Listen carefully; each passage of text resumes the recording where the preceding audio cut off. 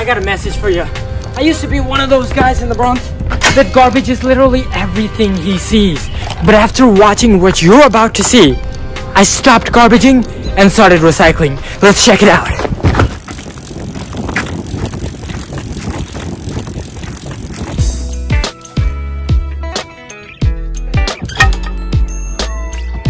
Where's the other guy? Where's the other contestant? There's supposed to be two guys here, right?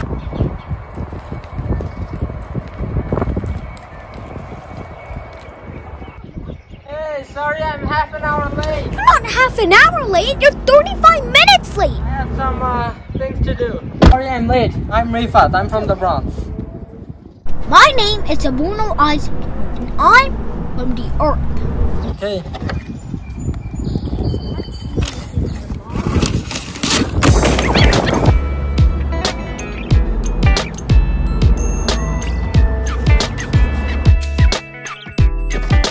Everything is garbage. Oh my god, almost everything here is recyclable. I have to check the containers to see which one is trash.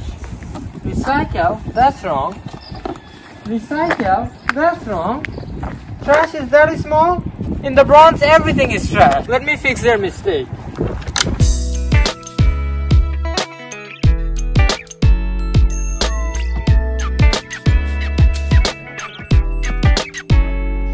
Now everything is trash. That's exactly how the Bronx looks like. Trash? Trash? What is this blasphemy? You need to learn some facts. What is fact? 75% of what we consume, that's recyclable. That's why we need 2 bins for recycling. Let's go. I'll teach you some of the facts so you can fix your behavior. Nice. This is trash. Trash. Trash. Trash. Trash. Trash. Trash. Pineapples. Trash. Plastic. Trash. Plastic again. Trash. Rope. Trash. Cardboard. Trash. This is trash. Okay, no. This is made of plastic, right? Plastic is recyclable. So you put it in the recycling bin. Plastic in the recycling bin. Okay, done. Okay. Oh, this. Trash.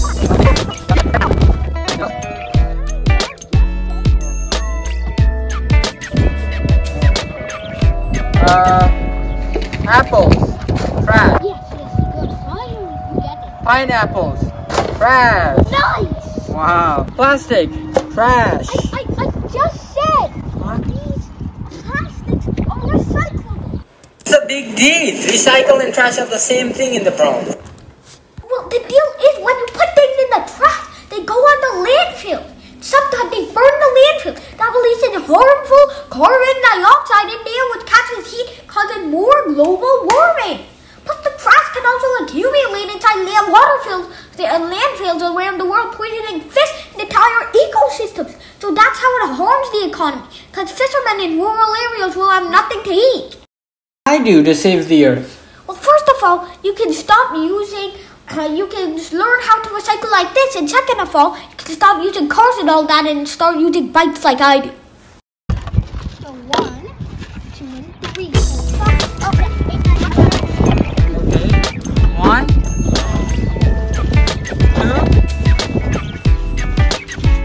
2, and 4.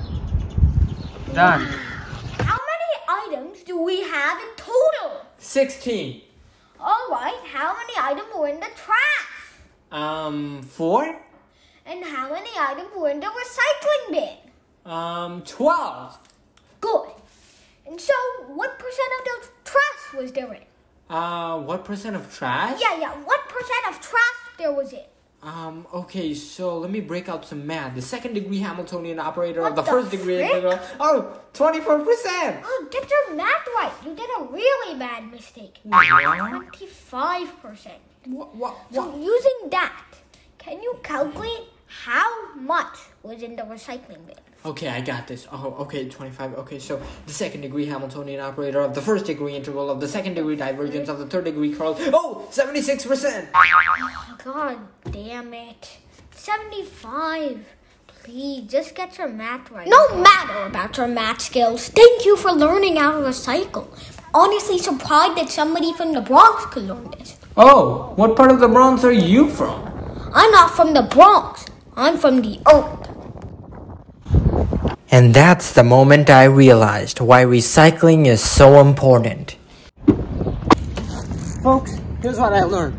Our time on this earth is finite. That means if we're gonna garbage something, we better do it sustainably so that the people of the future can enjoy the same earth that we do.